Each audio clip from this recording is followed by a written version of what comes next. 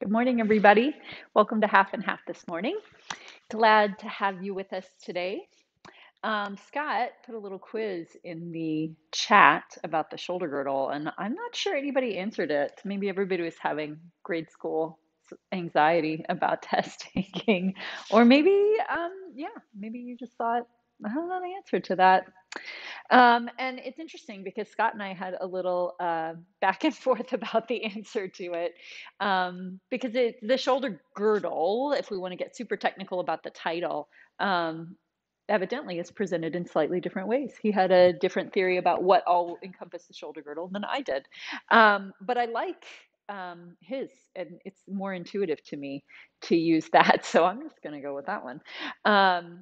So you have these bones in your shoulder. And the shoulder girdle, right, is kind of how you like could take the whole arm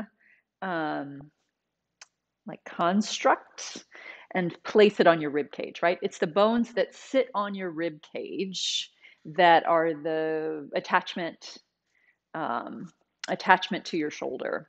And so it would be your clavicle bones, your collar bones, and then your scapula bones, which are your shoulder blade bones, and they attach to your sternum. So that was my sort of what I have read in literature about how the shoulder girdle is defined, is those bones, the sternum, the clavicle, and the scapula, right? And so they just kind of plop right on the rib cage, and then your arm bones, your humerus bones, slot in to the joint in the scapula. Now, Scott was including in the shoulder girdle those arm bones or that shoulder joint place too, which makes sense, right? Because when you think of your shoulder, you actually have your clavicle and your scapula and your humerus all together, right? So that makes sense. So we're going to take all those joints. We're going to go through all of them, and it's kind of a lot. So you have the place that your clavicle, your collarbone attaches to your sternum, your breastbone. So there's two joints right there.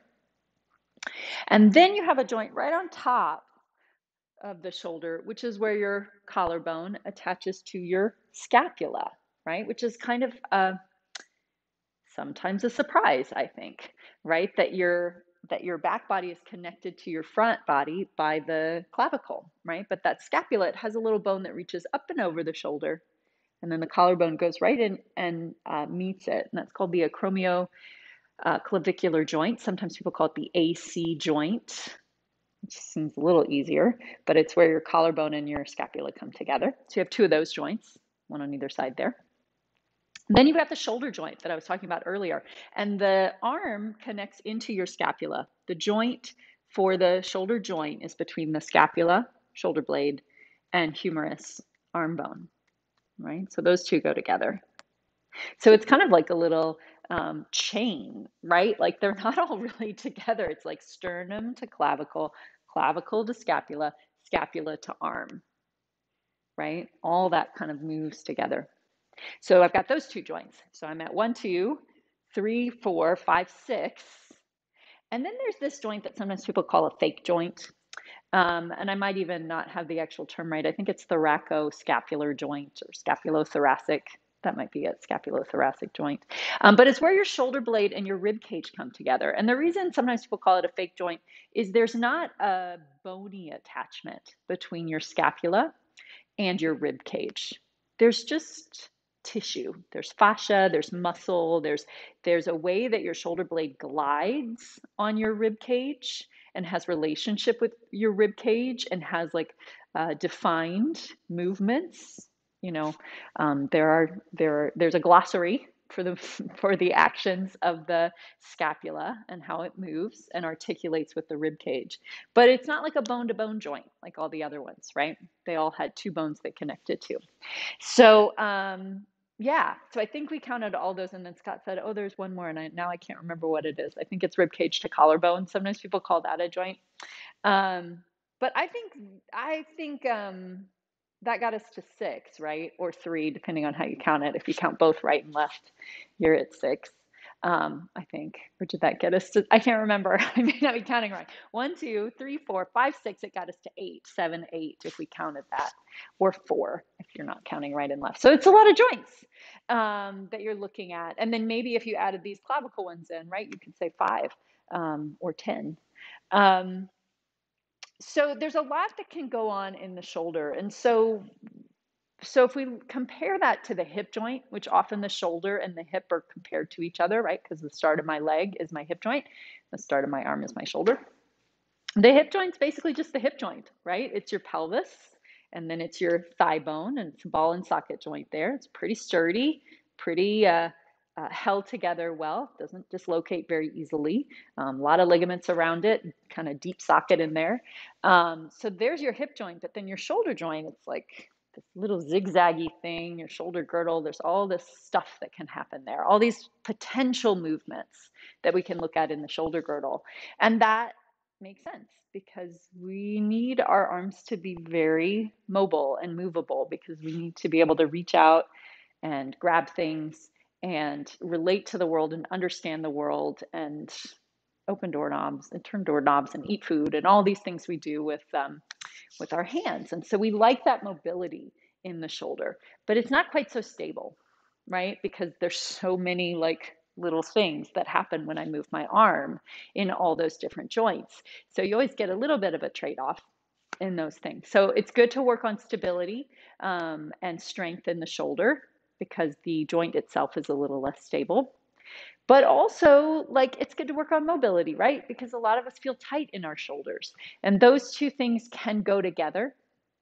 If I'm not really strong in my stability muscles, if I don't have those deep muscles working in a really coordinated and healthy way, then the big surface muscles all come on and they just kind of go, and everything gets stuck in my shoulder. My shoulder just doesn't move very well because it's not stable. And so I have every muscle that's supposed to make all these articulate movements. It's like every muscle comes on and just goes and locks down.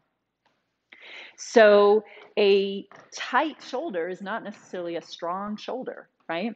It's not a very like foundationally mature shoulder, right? When it's tight like that. So we're always looking at both within that. Like, how do I create more mobility in my shoulder and deep strength in my shoulder, which creates more mobility, which allows me to access more deep strength, right? And then once I have that deep strength, well, then the surface muscles are good. Let's add to it with like big pec muscles or trapezius muscles or, any of those muscles in the shoulder, around the lats, the latissimus dorsi and all that. So yeah, so I could talk about that a while, and we could spend like a year talking about the shoulder girdle and all the way that it moves.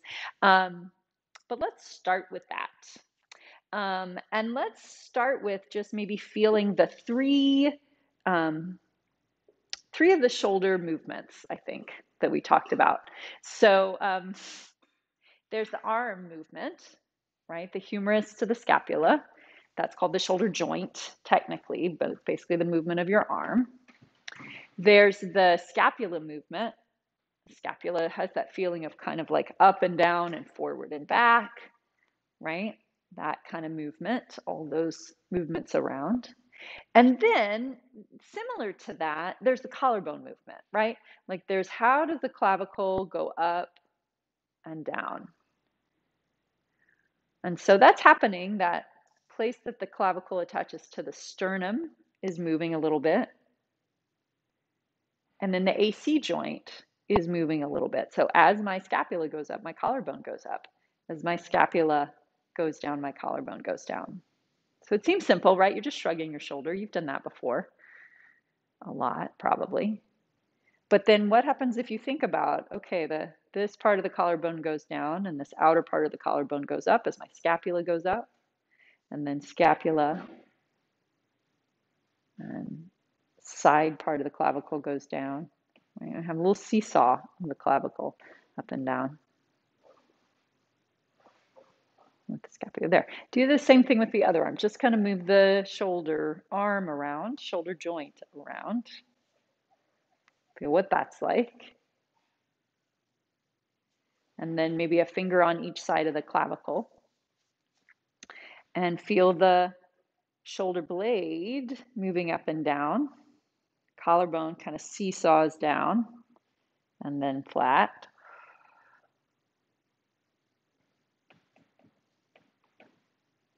And then thinking a little more specifically about the scapula, right? Back and forth, up and down, maybe like it circles around a little bit.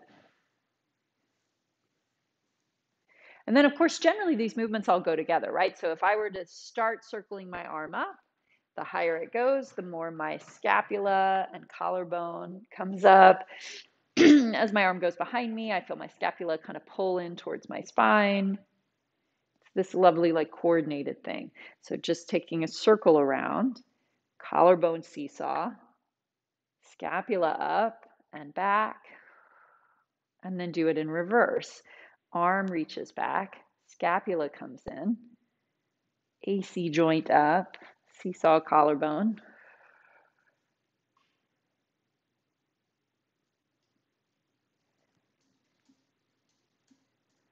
And feeling that. And then same thing on the other side. Feeling elbow starts to reach up, arm starts to reach up, collarbone seesaw movement, scapula coming up, scapula pulling a little back, and coming back down as the arm goes back. And trying to feel the sequencing. They move together, but they also sequence, right? Arm, collarbone, scapula, arm, scapula behind you, everything back down. Take it in reverse, reaching the elbow back. Feel how the blade comes in a little bit towards your spine. It goes up. You get that collarbone seesaw. Arm comes forward. Everything drops down together.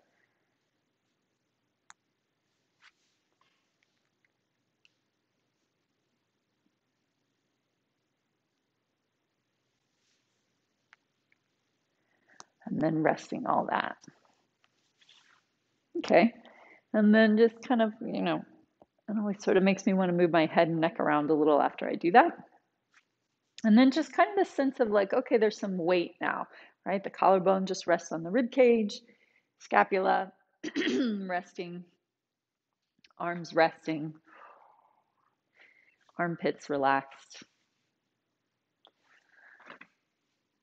You have a towel or a strap, grab it. And let's use that coming up to standing. So when we do this strap work, which maybe we haven't done in here in a little while, but when we do the strap work, we often do these little pulls out, right? I have you go pull and release, pull and release. And then I've also talked about before, not grabbing in your forearm or not gripping too much in your hand and your wrist. That one's a little tricky. But the point of that is to send the work somewhere else. And where we really want to send the work, I talk about the triceps a lot, and that's partly because triceps are kind of easier to feel than some of the other muscles I want to get to. So it's nice to just have a way in and feel those triceps. But really what I'm trying to get to kind of my end game is the rotator cuff muscles. And the rotator cuff muscles are harder to feel. They have to be a little more imagined, especially in the beginning. But even if you just do it for, 8 or 10, sometimes you start to feel them by the 9th or 10th one. So even if you can just wait that long. But the rotator cuff muscles are muscles that go from the scapula to the humerus, and they're very, very deep, and they're really good for stabilizing your shoulder. And when they don't work well, a lot of times what we get is all that like tight pectoralis major and pec minor probably too. Those muscles on the front just get really tight. They pull our shoulders forward. And it's not very stabilizing for the shoulder. So the rotator cuff is really good to create foundation and stability. So when you are doing a little pull out, you want to think of muscles on the shoulder blade, on the scapula, that connect to the upper part, back of the arm bone. So sometimes my shorthand is to say upper back of the shoulder. Work in the upper back of the shoulder, right? So elbows are wide, hands are easy, forearms are easy. You do a little pull out, and just take your attention to those places I was just talking about. They may or may not work, but that's where your attention is. And then let it go. And then do a little pull out. This is also why I have you bend the elbows and take them wide. It's usually helpful in getting into those muscles a little more. Release it. And I'm not pulling as hard as I can. If I pull as hard as I can, I'm going to go forearm and grip. Muscles are going to come on a lot. I'm probably going to end up in my chest a little more. So I have to pull at about 70%. I have to think about that much, maybe even 50%. Until I get a sense of those muscles.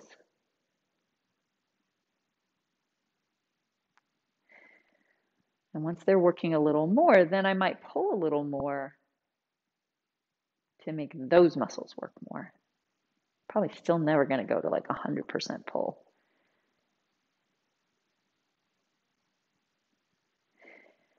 And a couple more.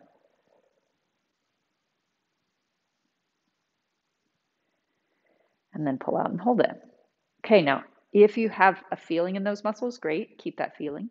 If you're visualizing that space, great, keep visualizing that space. We're going to keep a little tug on the towel and start to come up. Can you feel those muscles still supporting you as you come up? And then lower down. And then if we went back to the joint conversation, you are just moving the shoulder joint. You're not moving the scapula. You're not moving the collarbones. Just arm bone moves.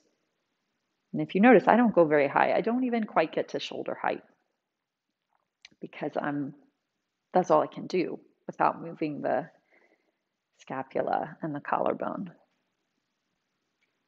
That's about all any of us can do, really. Like you might be able to go higher, but chances are you've moved the rest of the shoulder girdle if you've gone higher. Or you stopped working those rotator cuff muscles. So, not super high. Now, next time you're up there, keep it there. And we're going to do the pulls here. Same focus, pulling out and release. Elbows are slightly bent and lifted out wide. Upper back of the shoulder, triceps, easy hands, loose grip, release. 50 to 70% pull, release, and pull, and release. And one more time, pull and hold it. Okay, now we get to move all the joints. So arm, collarbone, scapula, everything floats up. Now let it all come down. Arm, collarbone, scapula, back where you started. Reaching up, feel the collarbone seesaw, the scapula rise up a little bit. Pretty good amount, actually. And then everything comes down, your collarbone seesaw levels out, arms come down. So I'm letting my arm kind of pull my collarbones up off my rib cage. And I want to lift my rib cage with it, right? Then I haven't moved at those joints. I have to leave my rib cage where it is. And then I know I've moved at all those joints. Those 3 to 5 to 10 joints, however you want to count them.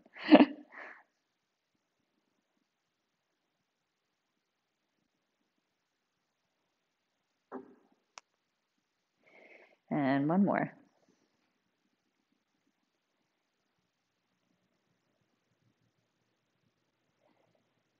And all the way down. So, especially at that last one, I started feeling my deltoid muscle a little bit more too, which is a pretty good muscle to strengthen for stabilizing the shoulder as well and getting more articulate movement in the shoulder. So the deltoid is kind of that little cap. right on the shoulder, that muscle that kind of caps the shoulder there. So as well as my rotator cuff muscles, especially to go overhead, I started feeling that deltoid muscle more too. So maybe you felt some of that. So let's take the towel behind you, and then same idea. And this one I think is a really good way to get into the rotator cuff, upper back of the shoulder, muscles between the scapula and the arm, right? So I'm going to get the deltoid I just talked about. I'm going to end up with the back side of that working, my tricep working, and then hopefully starting to feel some of that muscle around the scapula, that deep upper back of the shoulder. So pull, but not too hard. Don't grip your wrist. Soften your elbow. Don't point your elbows back. That one's hard. Point them out. And instead of the elbows pulling back, you're going to think of the armpit pulling back. It's a bit counterintuitive. And then from there, as I go back, again, I'm going to keep my shoulder girdle still. I'm going to move my arm. So I'm not going to move my shoulder blades. I'm not going to move my collarbones. I'm going to just let my arm float back.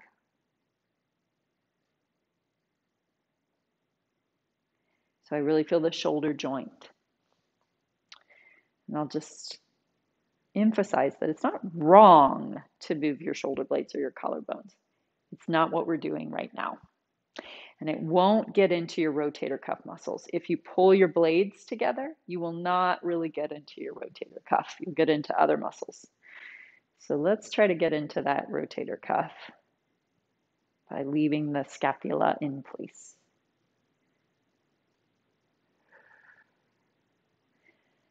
Little bit of pull. Armpit reaches back. Elbows stay wide.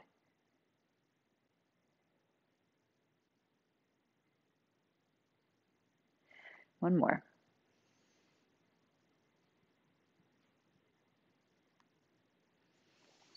And then rest. Okay, so we kind of worked all around the shoulder, which is great. Give us a little more sense of that. Let's get to the mat. So however you want to work your way down, you can find your way down. So then we're going to see what it's like to put weight on the hands and use some of this work around the shoulder to help create stability in my shoulder. So, when you put weight on your hands, most of us have difficulty. We start feeling it in our wrist, right? That's very common. And so strengthening the shoulder girdle and working that well can help not put too much pressure on your wrist. But sometimes when you get on your hands, the first thing that happens is your spine sags. And as your spine sags, your shoulder blades come together and your elbows lock and your weight goes on your wrist and all this stuff. So if we think about that shoulder girdle, just like we did with the towel, we went up to that place where it was really steady and in place. And the elbows are wide. You had a little bit of pull. Can you use that feeling? And that's how you support the weight on your hands, is with wide elbow, upper back of the shoulder, collarbones and shoulder blades pretty much neutral. Now we could add in a little bit of work in your abdominals to help stabilize your spine, and then make sure your head doesn't hang forward. Now we're going to do a mini push-up. I'm going to keep my knees in place. I'm going to just focus on what my shoulders are doing. And I'm going to think my elbows go out to the side and maybe a little bit back, kind of like they're reaching out to the corners of the room. I'm going to bend my elbows a tiny bit and try to not lose all the stuff I was working on with straight elbows. So my blades are in place. I'm going to think upper back of the shoulder, tricep. And then as I push back to extended, I don't lock the joints. I keep the strength the whole time. So kind of a rotator cuff focused mini bend. I think last week I was using the word plie for the legs, a half bend. Sometimes I think of this as a plie of the arms, a little bend And if you've got all the stuff working like it should be working, you should feel really a lot of work. You can feel a lot of work. Deeper, smaller, stabilizing muscles fatigue a little more quickly when we target them, partly because they're often a little weaker, but also because they're not meant to do a lot of really difficult things, right? They're meant to stabilize the joint, but they're not meant to lift 100 pounds.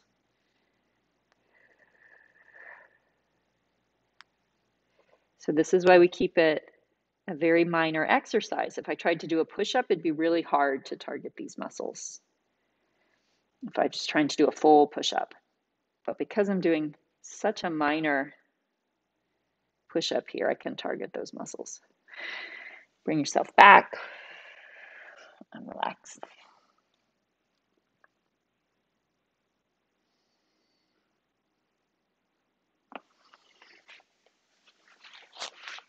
Okay, so we're going to go into the 100. I feel like I haven't done the 100 in a couple weeks with you all.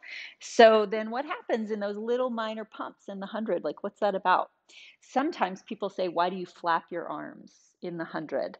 And my response, which is probably a little annoying, is to be like, I don't flap my arms in the 100. I pump my arms in the 100. It is a founded retort, I think. It's not unfounded. Because if I flap, this is more what happens, right?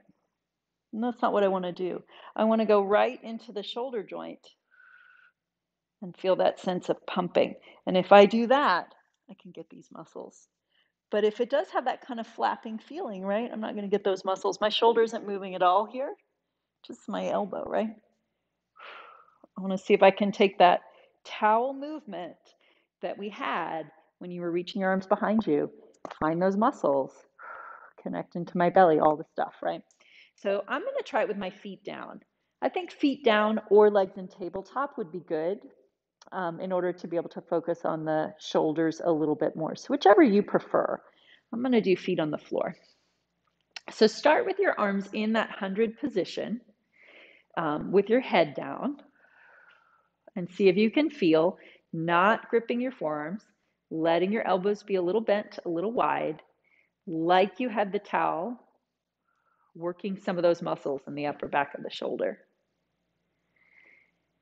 And you could do this whole thing with your head down if you wanted to, but if you'd like, head comes up, find your abdominals.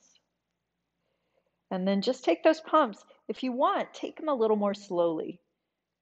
So maybe you do 3 pumps per inhale and 3 pumps per exhale instead of 5. If that helps you, feel these muscles a little more. So just keep breathing.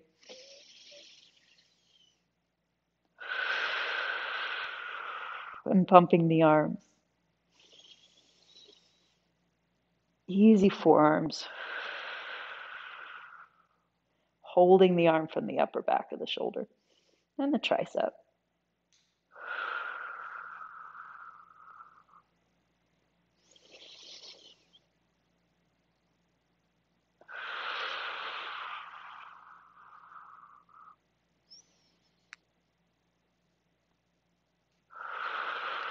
And one more inhale, exhale.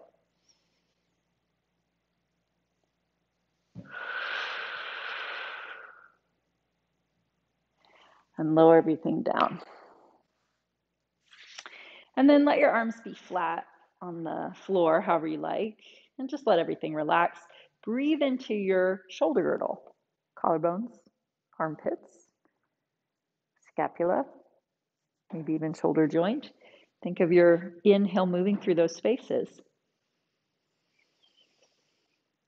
And your exhale releasing those spaces. And then just see how it feels.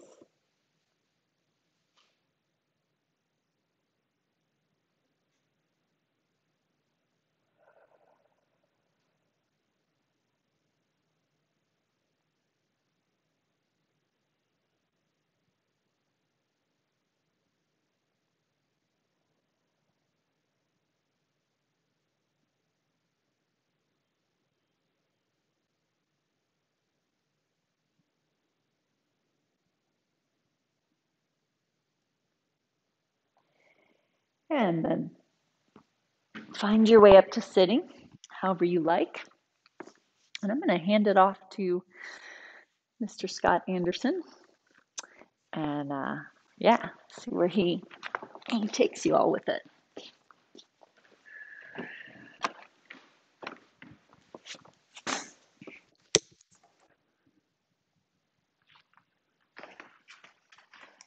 Hello, everybody, and really nice to talk about the shoulder girdle. And those of you who know the work that I've done over the years, like Collette, we really take a look at the shoulder girdle. I know a lot of people will focus on just the ball and socket joint, and will perpetuate this myth that the shoulder blades need to stay down when your arms go up. But like you worked with Collette, is that freedom for your shoulder blades to move is every bit as important as their stability. And so what we're going to do is do what I like to call the arm series. That's a continuation of all that great stuff you did with the towel. So let's begin in standing. And have your feet about hip width apart.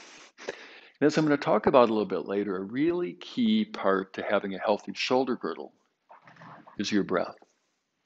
So let's begin by helping this exhale out. Get a little bit more stale air out. And then when you inhale, feel how your rib cage naturally lifts and expands.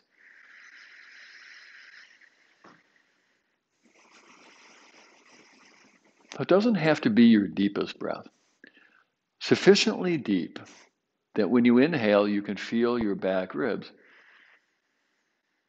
lift up and expand out. Then when you exhale, the reverse, your ribs drop. So getting those ribs to move is part of a healthy shoulder girdle. Because remember some of the key bones of your shoulder girdle. Your clavicles and your scapulae directly relate to your rib cage.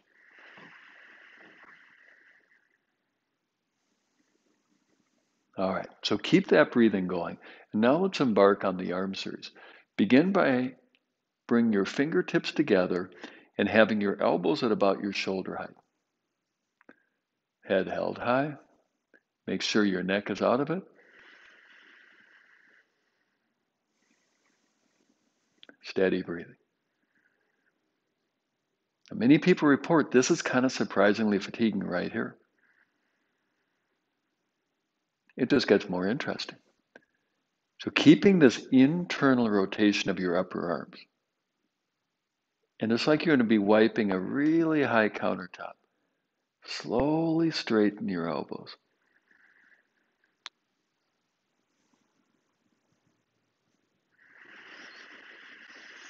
Now with the next exhale, swivel your head to the right. Inhale back to the middle. Exhale, swivel your head to the left.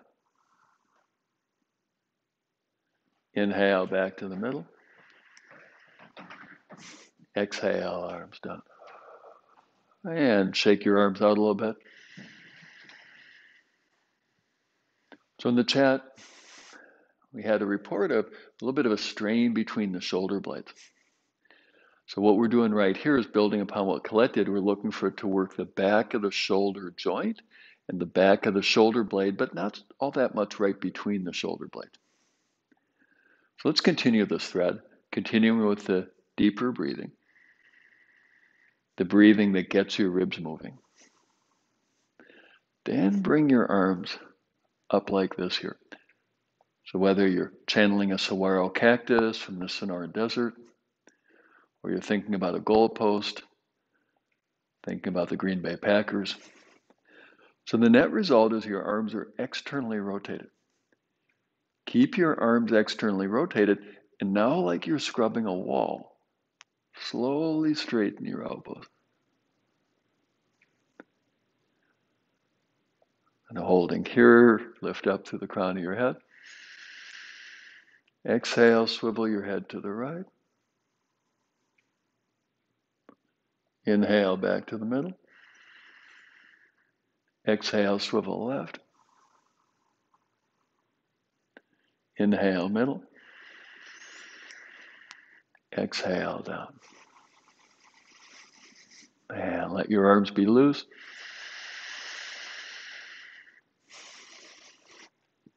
So now we're going to make our way to the floor for yoga pose head down dog. And I invite you, once we're down to the floor, to watch my shoulder blades. And we're going to be working a little bit more with that mobility. So to begin, exhale, take your arms up. Inhale, fold. Exhale, gorilla. That's where you reach the crown of your head forward. And then inhale, step your feet back. So if you look really carefully at my shoulder blades, I know that's kind of hard because I'm asking you to be in this pose, so maybe you come down for a moment. And watch how my shoulder blades slide along my back ribs as they go up toward my ears.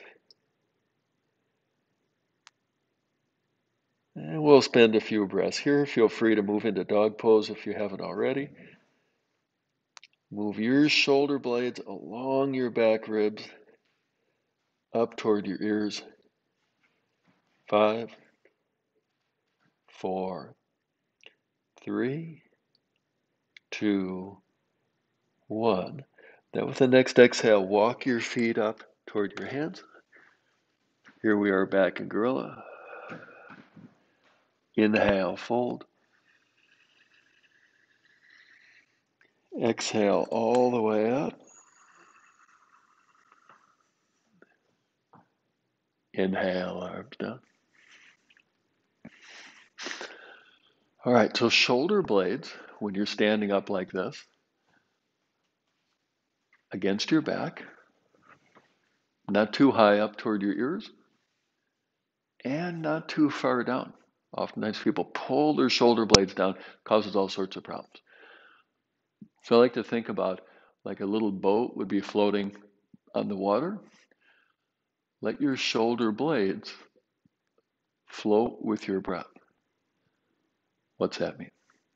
When you inhale, let your shoulder blades rise up a little bit. And with the exhale, let them settle back down a bit. So your shoulder blades float with, ride with your breath.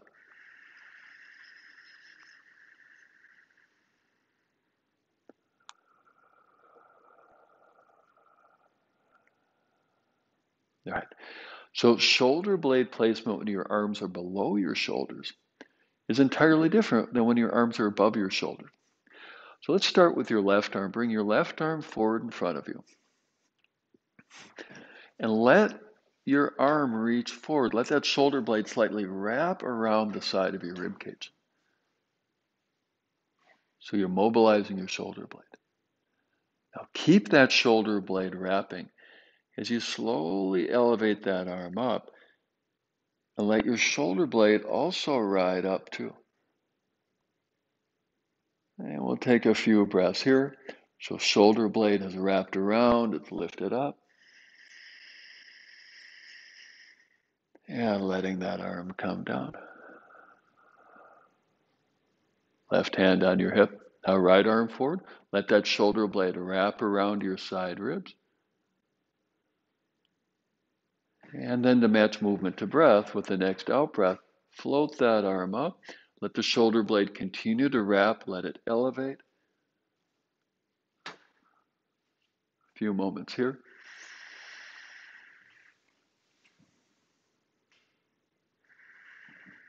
And exhale, arms down. All right. Let your shoulder blades float on the breath. All right. Bet you can see this one coming. Both arms. Bring both arms forward. Let your scapulae slide around your side ribs. Head held high. Then with the exhale, sweep your arms up. Let your shoulder blades slide up a bit. This is what shoulder blades do in head down dog. And exhale, arms down. All right, so I'm going to do dog pose first. And in the interest of expedience, I'm just going to go down to my hands and knees. And once again, I invite you to take a peek. So watch how my shoulder blades do exactly what we did in standing. They wrap around the side ribs. And then as I move my hips to the wall back behind me, watch how my shoulder blades slide up my back ribs toward my ears. Now, some people get a pinch in their neck. Of course, we don't want that. So if that's your experience, check in with letting your head hang. Let your head drop. So if you haven't already, moving into head down dog. Letting the shoulder blades, which are part of the shoulder girdle, make the movement they're intended to make, which is to wrap around and glide up. Let's take one more deep breath here. Exhale, stepping forward. Gorilla. Inhale, folding. Exhale all the way up. Inhale, arms down. All right. So now let's revisit something you've already done. Find your towel. So you could use a towel to mop your brow if you're in a hot room, or using your towel, just like Collette shared with you a little bit earlier, to give you a little bit of resistance to connect into the back of your shoulder. So remember how elbows face out, a little bit of a soft bend. Keep your forearms out of it and give a little tug. Hello, rotator cuff. And then let's continue this visit. Exhale, float your arms up. Inhale down. You've done quite a few of these already. Let's just do one more here. Exhale, elbows to the side, little tug.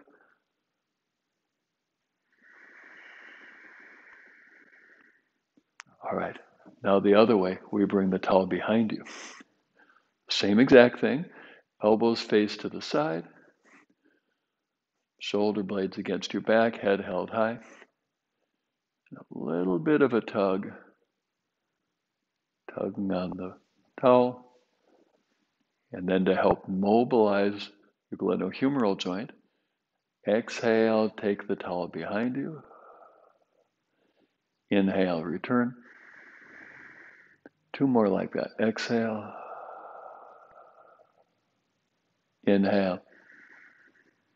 One more.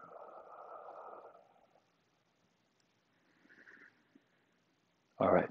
Now, let's build on this, on your belly. So coming onto your belly, have that towel nearby. We're going to use a towel again. And before we involve the towel, let's take a moment here to align your spine. So most of us, our heads are forward. So to help rectify that head forward posture, bring your upper chest as close to the floor as you can. And then float your nose and chin. All righty. So then keeping that alignment in your spine, catch the towel behind you. So this is the same exact thing we did in standing. Shoulder blades against your back. Elbows facing toward the side wall. Keeping your elbows facing the side wall. Little tug on the towel.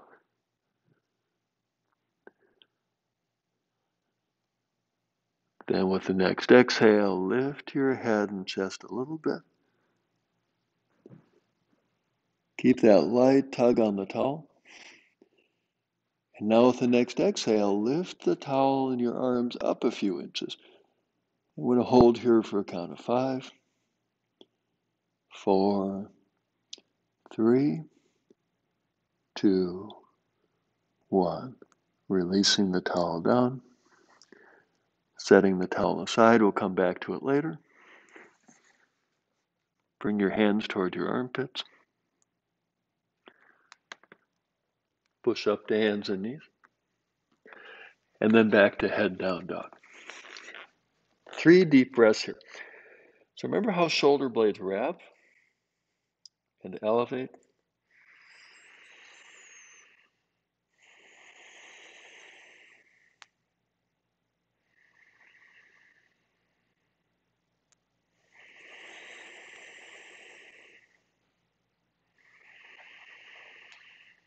And then come on down and transition to your back.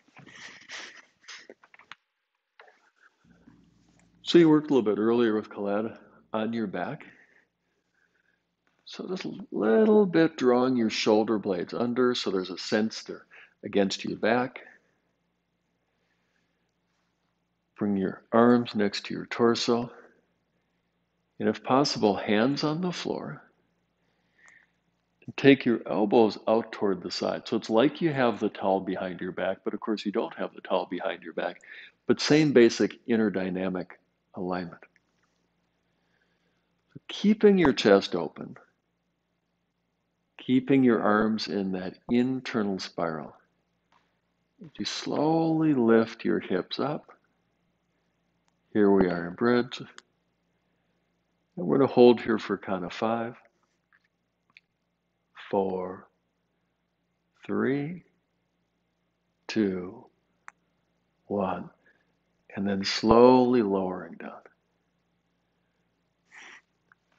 All right, how was that?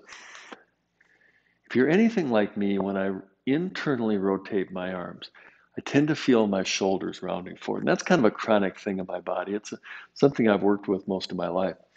And so we're going to work with a little bit more that idea of your shoulder blades, not, rigidly against your back, but just a sense that your chest is open. And then maintaining that sense of your chest open as you internally spiral both your arms. This time have the towel nearby. We're going to use it. All right, so shoulder blades a little bit drawn back. It's called scapular retraction.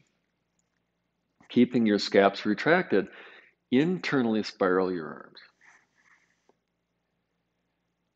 Then lift your hips up.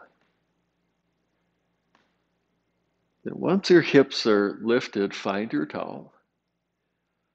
And just like we did in standing just a little bit ago, give the towel a little bit of a tug. And we're going to hold here for kind of 5, strengthening the backs of your shoulders. 4, 3, releasing your neck. 2, 1. Release the towel and come on down. So maybe you're watching me and going, well, he didn't need to release the towel to come down. Keep in mind, I have really long arms. Pretty much almost everybody else needs to before they come down. All right, let's head back to hands and knees, to head down dog. Couple deep breaths right here.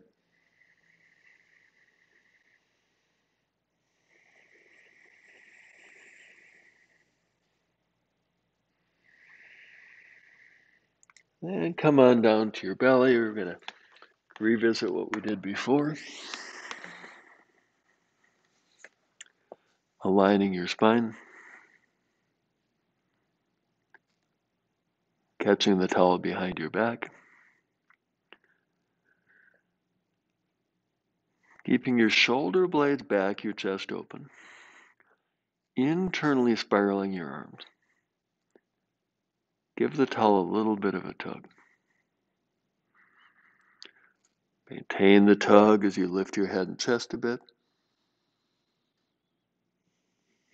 Maintain the tug as you float the towel and your arms up, holding here for kind of 5, 4, long neck, 3, 2, 1. Coming down,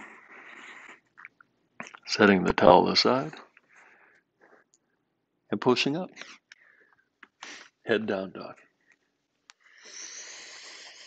2 deep breaths.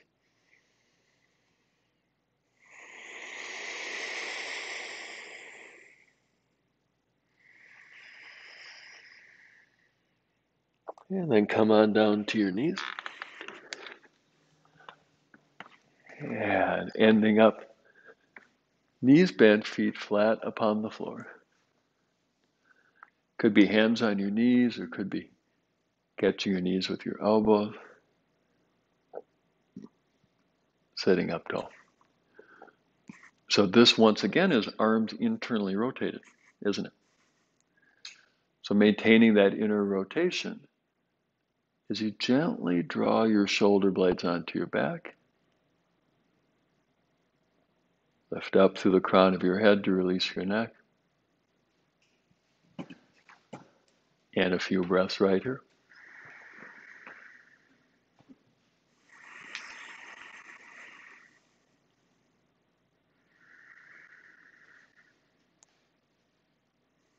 All right. So let's move into some deep breathing. And doing that is accomplished best in a sitting position. So sitting in a chair works best for a majority of people. Some people like to sit on a cushion or folded blanket.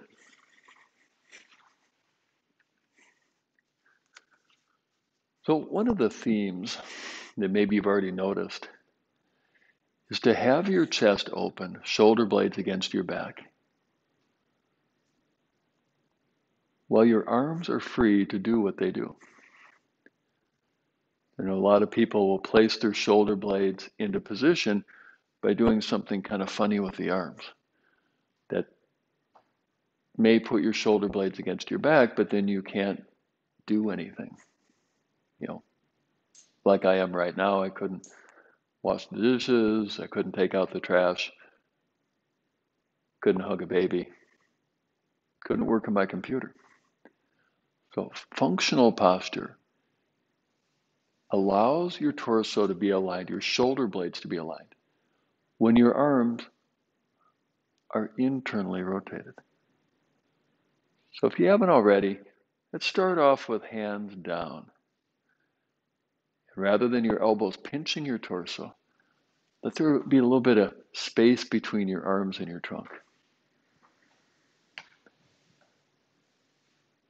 And in several meditation traditions, this is called vulture arms.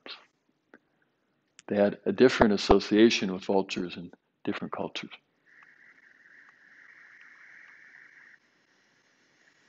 All right, so now there's some room for your rib cage.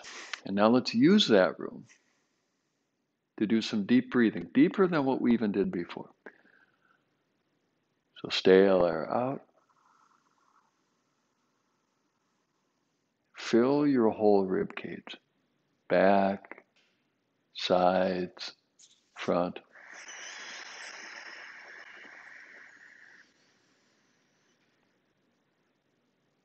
Stale air out. Now, if you've had some aches and pains in your shoulder girdle, inhale into those places.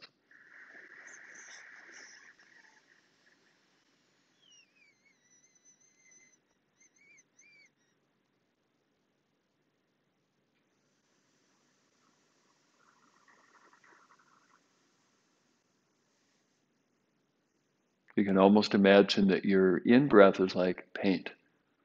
Wherever you may be stiff or sore, paint those places.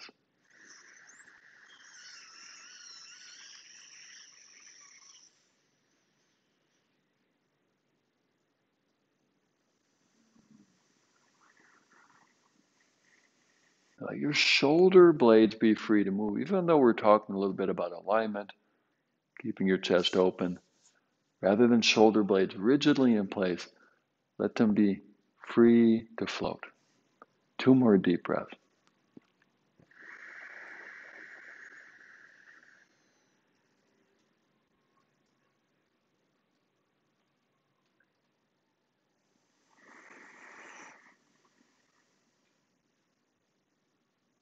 One more deep breath.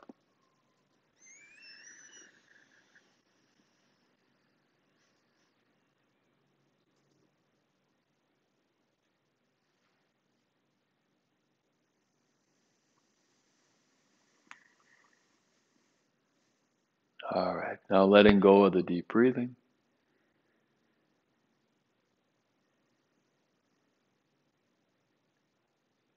letting your breathing be.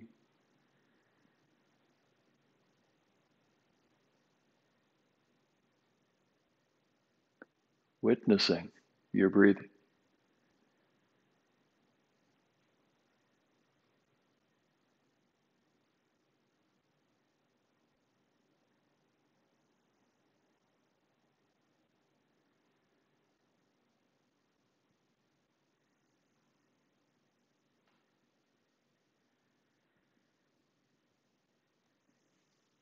All right. So thank you all for joining us. Each week we have 21 classes ranging from cardio to Pilates to yoga base to bar, what we're doing here, this kind of somatic work. And if you're interested, please check out our website, pilatesonharrison.com or scottandersonyoga.com. We also have a program coming up next weekend, and Collette and I are going to be doing another webinar. We'll be taking a look at these mind-body practices that we do as part of being resilient and healthy throughout the lifespan. And I think a lot of us, we take a look at what's on the horizon 20, 30 years down the road. And of course, we can't control how everything's going to go. But we can do some of these practices that are going to make it more likely that it feels good to be in the body that you have, that you'll have the energy and vitality to do what it is that you want to do. So that's coming up a week from today, and the link should be in the chat. So any comments, questions in the chat?